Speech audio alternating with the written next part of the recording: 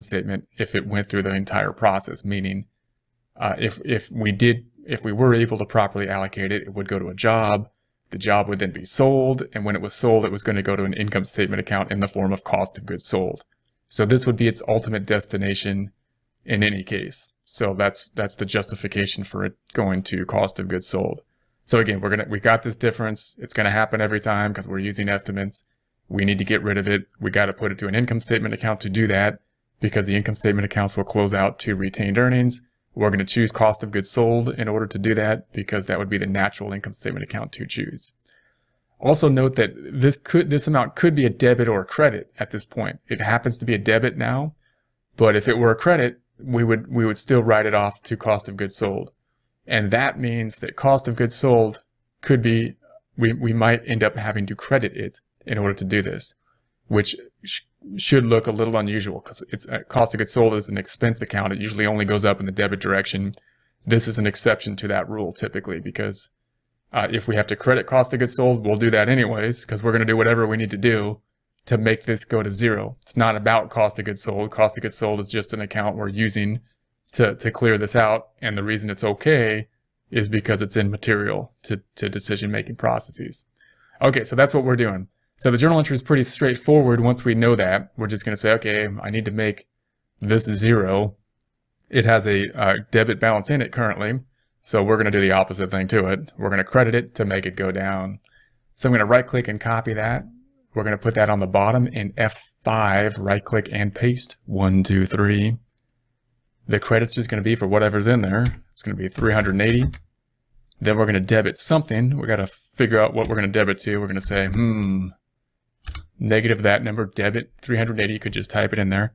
We're going to say, where could I put this thing? Get rid of it because I don't want it there for next mod. How about down here somewhere so then it flows out to retained earnings and we don't never have to see it again.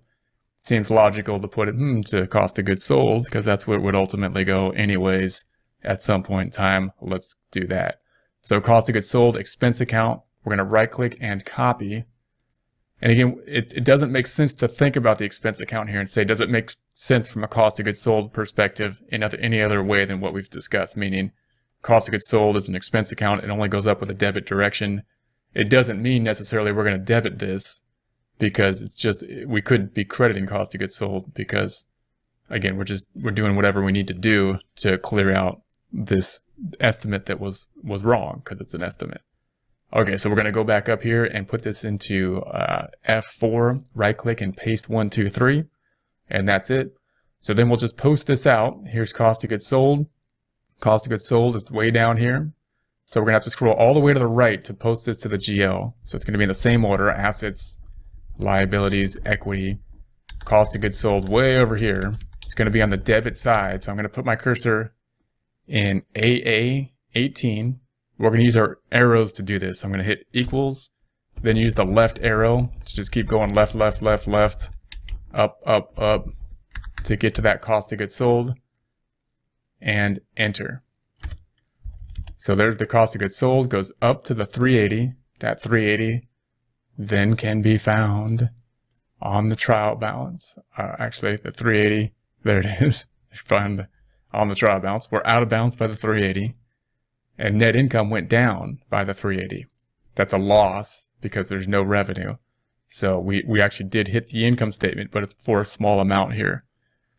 And then we're going to record the other side, factory overhead, to bring it to 0. That's third to last asset account. So we're going to go down here. It's right there. We need, on the credit side, I'm in T30, where we say equals. I'm going to just scroll up to the last journal entry. And there it is, 380, and enter. So that brings the 380 down by 380 to 0. That 0 balance is now on our factory overhead here. So that's, we achieved our goal here. We did affect the income statement and affected net income for this time period, which may or may not be right. It might be wrong timing wise. It should go there anyways at some point in time. You know, it's only a timing difference, hopefully, because we will sell the inventory at some point. But it's off timing wise. It should be pretty small relative to the rest of our information. When we haven't recorded the sales point, which we'll do later. So it should be small compared, hopefully, to the rest of the numbers. And therefore, it's okay to do that because we need to make this 0 so that we can start this whole process over in the next time period, the next month.